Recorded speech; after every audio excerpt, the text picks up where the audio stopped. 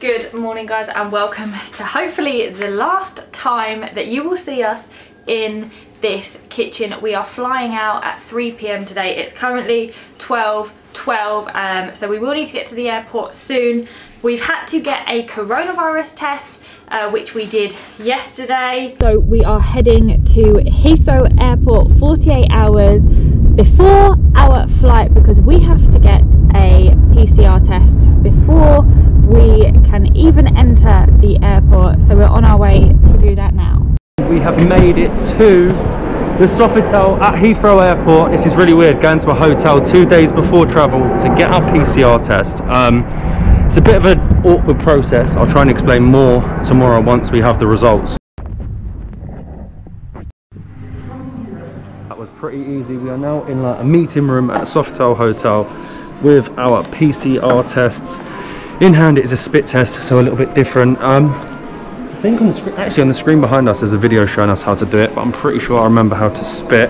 £99 each. Oh, I'm so pleased this isn't going up my nose again. You have to scan the barcode on the pack using the app. It is so technical and so advanced. I can take this off now because you're doing a test. So you have to begin the test.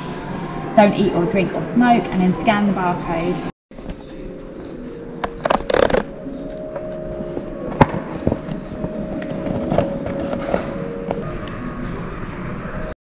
So pleased with how easy that was. We are done. It is being sent off. They send them all off together at some point tonight, and we will get our results via the app tomorrow, I think before midday.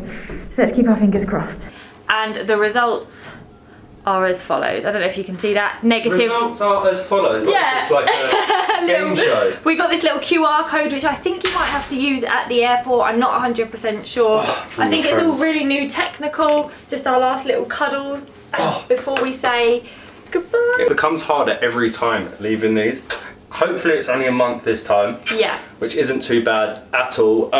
We won't tell you where we're going because the travel day video, we're going to separate into two parts because we're very intrigued what flying is going to be like. Now, we've flown especially in this time. We've flown during the pandemic numerous amounts of times, but now serious, you can only leave the country for work. And we have had a few comments from some of you guys about some of our videos regarding like leaving the country. UK, you're not allowed to leave unless it is work. We have made sure that it's not just YouTube that we're traveling for. We have commitments with a few businesses where we are traveling to. We'll be recording videos for them for their websites and things like that, improving their websites. It's actual work, not just sitting in front of the camera talking rubbish, but we're very excited to take you along this journey. We've got certificates, we have contracts from our, we call it employers, so we are fit to travel. You need the PCR test now, you need the fit to fly just to enter Heathrow Airport, so we're doing it very safely. I'm going to say goodbye to you. I'm going to miss them so much. I just can't wait.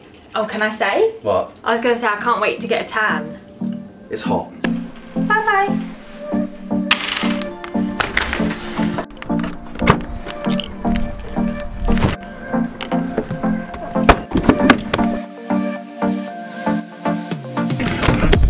See you later. See you later. We have made it to the deserted Heathrow Airport.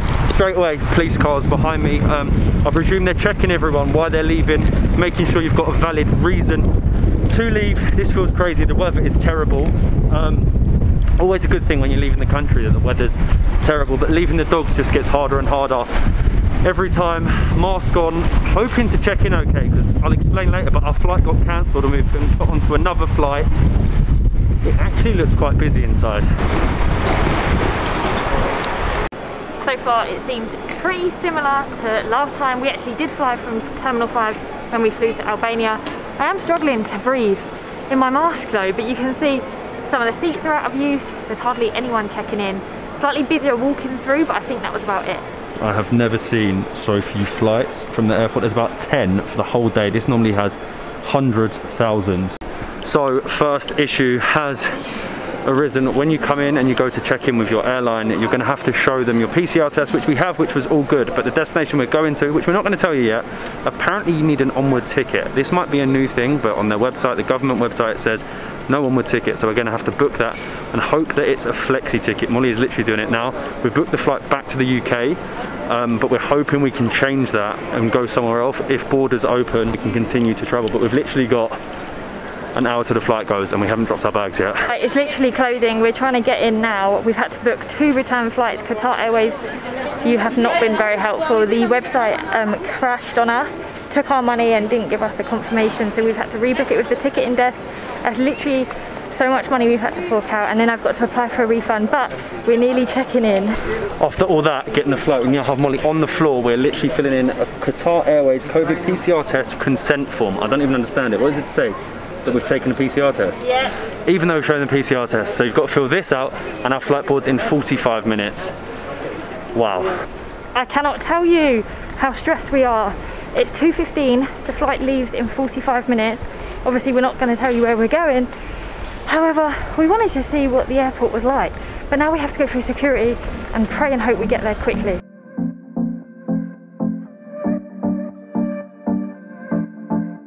We are through, we just made it, but the airport is crazy. Everything is closed, apart from shops that are essential and duty-free. So if you want to drink, duty-free is the place to be.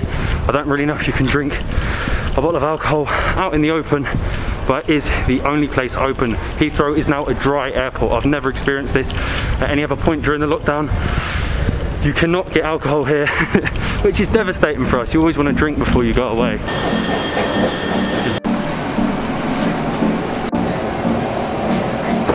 First time ever we come to the airport late because we think it won't be busy.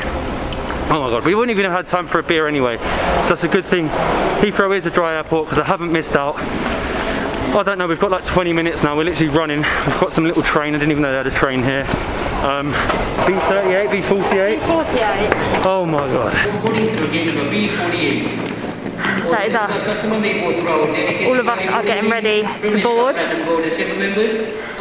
literally calling us now. Matt's run.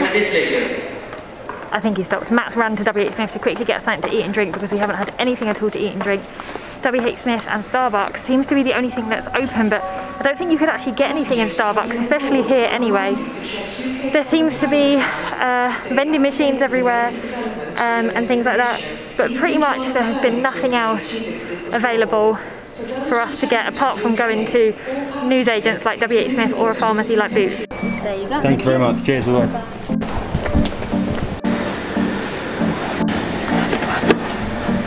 So as I mentioned, the only thing open was WH Smith. Managed to get it. Just in time. We have some food. We have literally about 5 minutes before we board. You can tell I'm sweating, but... And we have 2 flights home.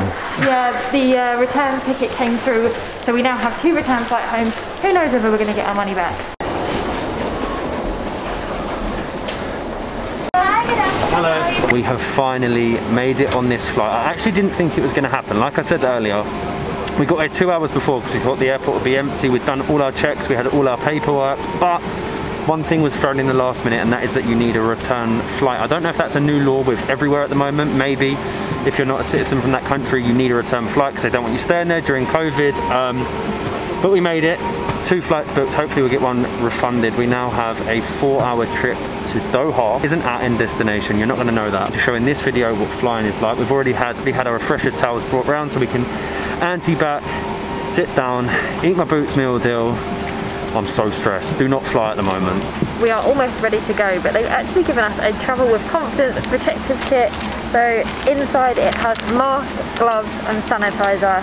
This is the new way of travelling, or this is just travelling during a pandemic, but I actually really like that.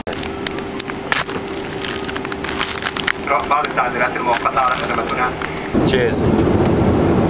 It may have been a dry Heathrow airport, but I don't think it's non-alcoholic there. It is not a dry Qatar Airways. I wasn't actually too sure whether airlines would be serving alcohol at the moment.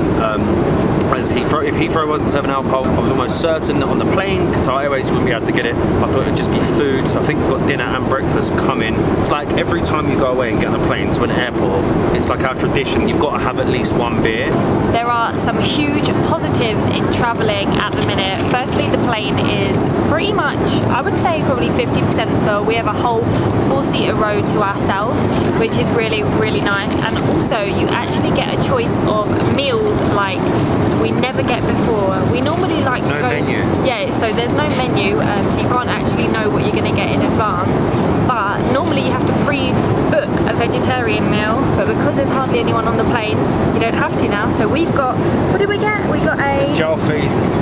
Vegetarian jalfrezi. A veg jalfrezi, a dal curry and pakoras. It looks so good, it smells unreal. Please ensure that you have all your personal belongings with you as you leave the aircraft. Also remember that smoking is only permitted in designated.